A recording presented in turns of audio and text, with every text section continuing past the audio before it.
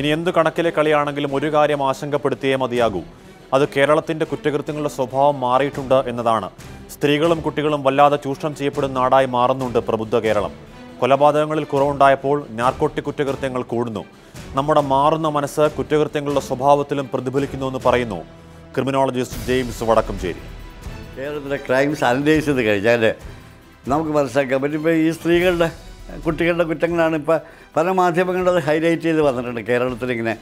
അതിൻ്റെ കാരണം എന്ന് വെച്ച് കഴിഞ്ഞാൽ കുട്ടികളെ കണ്ണുമാനം ദുരുപയോഗിക്കുന്നതായിട്ട് നമുക്കിപ്പോൾ കൂടുതൽ വിവരങ്ങൾ കിട്ടുന്നുണ്ട്. കാരണം അത് ആൺകുട്ടികളെയും ദുരുപയോഗിക്കുന്നുണ്ട്, പെൺകുട്ടികളെയും ദുരുപയോഗിക്കുന്നുണ്ട്. ജുവനൈൽ ജസ്റ്റിസ് ആ ക്രൈം അന്വേഷിക്കാൻ പ്രത്യേക പരിശീലനം നേടിയതായ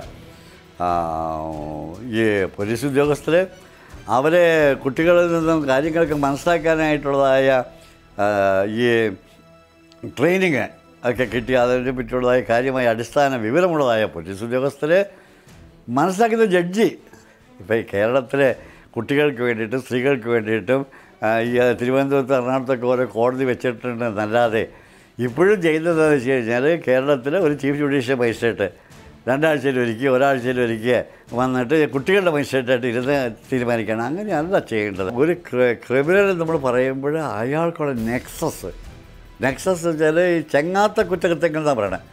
പോലീസായിട്ട് അവന് ചങ്ങാത്തം ഉണ്ടാകും, അവന്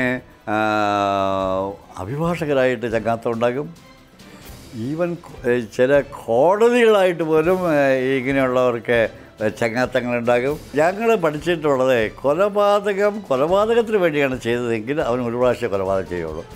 പക്ഷേ കൊലപാതകം വേറെ ഉദ്ദേശം വെച്ചിട്ടുണ്ട്. പണം ഉണ്ടാക്കാനോ രാഷ്ട്രീയ നേട്ടത്തിലാണെങ്കിൽ അവർ തുടർച്ചയായി കൊലപാതകം ചെയ്തുകൊണ്ടിരിക്കും. വളരെ ആസൂത്രിതമായി കുറ്റകൃത്യങ്ങൾ ചെയ്യുന്ന ആളുകൾ ആരും തന്നെ ജയിലിലേക്ക് വരുന്നില്ല. ഇത് ചെയ്യുന്ന കോർപ്പറേറ്റ്സ് ഉണ്ട്. അതായത് മായം ചേർക്കാമെന്ന് വെച്ച് കഴിഞ്ഞാൽ മരുന്നിന് മായം. പക്ഷെ അവനെതിരെ ഒന്നും വലിയ നടപടികളില്ല, അതൊന്നും ഇതിനകത്ത് വരുന്നുമില്ല. കാരണം എന്താ വെച്ച് കഴിഞ്ഞാൽ അത് വലിയ കോർപ്പറേറ്റ്സ് ഭയങ്കര ഫാർമസ്യൂട്ടിക്കൽ കമ്പനികളാണ് ഈ മരുന്നുകൾ ഉണ്ടാക്കുന്നത്. മരുന്നിൽ മായം, പച്ചക്കറികളിൽ മായം, ലാബ് ടെസ്റ്റിൽ മായം, ആശുപത്രി ചികിത്സയിൽ മായം, അളവ് തൂക്കത്തിന് മായം, അതുപോലെ ഇൻഷുറൻസ് കമ്പനികൾ നമ്മളെ പറ്റിക്കുന്നു. അപ്പോൾ നമ്മുടെ നാട്ടിൽ ഉണ്ടാകുന്ന കുറ്റകൃത്യങ്ങൾ എന്ന് പറഞ്ഞാൽ ഈ വലിയ ആൾക്കാർ ഗുണ്ടകൾ എന്ന് വെച്ചാൽ മാഫിയ, ലാൻഡ് മാഫിയ. റീന എന്ന പ്രേക്ഷകർ എറണാകുളത്ത് ചേരുന്നു. റീന പറയൂ. ഞാൻ ഈ കഴിഞ്ഞ മാസം 16-ാം തീയതി എൻ്റെ അനുഭവം വന്നിട്ട് ഞാനത് പറയുകയാണ്. അതായത് നമ്മളുടെ ഒരു ബന്ധം തന്നെയാണ്. അദ്ദേഹത്തിന് ഒരു യുവാവ് പിടിച്ച് നല്ല ചവിട്ടി ഓട്ടി അദ്ദേഹത്തിന്റെ വാരിയലിന് പൊട്ടൽ വരെ വന്നു. അദ്ദേഹത്തിനെ ഹോസ്പിറ്റലിൽ കൊണ്ടുപോയി അഡ്മിറ്റ് ചെയ്തു. പക്ഷെ ഇന്ന് ഈ നിമിഷം വരെ ഇത് പോലീസിൽ കൊണ്ടുപോയി കംപ്ലൈന്റ് കൊടുത്തു. പക്ഷെ ഇന്നിപ്പോ ഈ നിമിഷം വരെ അതിന് ഒരു ഇതും വന്നിട്ടില്ല എന്നുള്ളതാണ്. ശരി, റോയ് ജോസഫ് എന്ന പ്രേക്ഷകൻ മുളന്തുരുത്തിയിൽ നിന്നും. ശ്രീ റോയ് ജോസഫ് പറയൂ.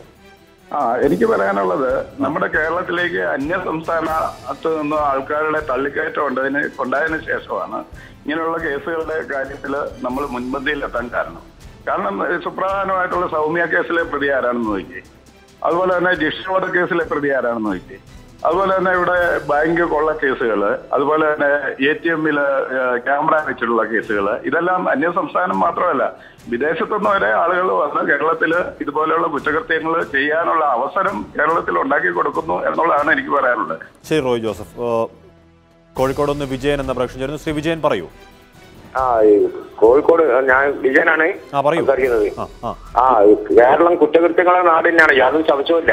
അതിന് വേണ്ട ശക്തമായ നടപടി എടുക്കാനുള്ള സർക്കാരും ഇല്ല. ശരി, ഇടവേളയ്ക്ക് ശേഷം കൂടുതൽ പ്രേക്ഷകരിലേക്ക്.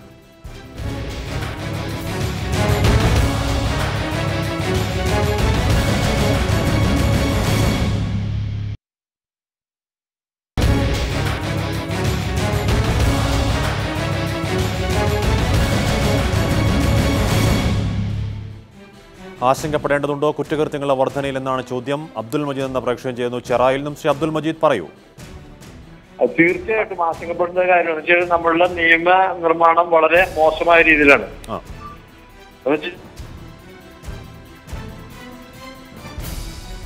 ഷാജഹാൻ എന്ന പ്രേക്ഷകൻ കൂടി ചേരുന്നു ഹരിപ്പാടുന്നു. ഷാജഹാൻ, എന്താണ് പറയാനുള്ളത്? ഹലോ ഷാജഹാൻ പറയൂ.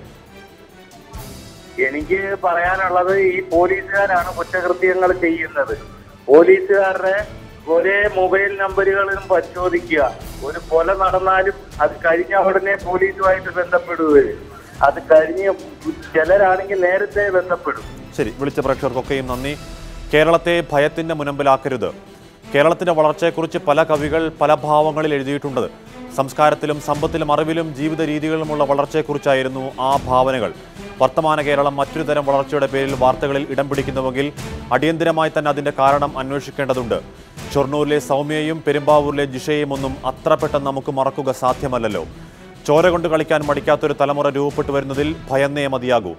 മറ്റു സംസ്ഥാനങ്ങൾ കുറ്റകൃത്യങ്ങൾ രേഖപ്പെടുത്തുന്നില്ല, നമ്മൾ രേഖപ്പെടുത്തുന്നു എന്നതൊരു യോഗ്യതയുമല്ല. കുറ്റകൃത്യങ്ങൾ വർഷം പ്രതി വർദ്ധിച്ചു വരുന്നു എന്ന ഞെട്ടിക്കുന്ന സത്യത്തിലേക്ക് തന്നെയാണ് സമൂഹ ശ്രദ്ധ പതിയേണ്ടത്. കേരളം ഒരു ക്രൈം സ്റ്റേറ്റായി മാറിക്കൂടാ. മറ്റൊരു വിഷയവുമായി നാളെ കാണാം. നമസ്കാരം.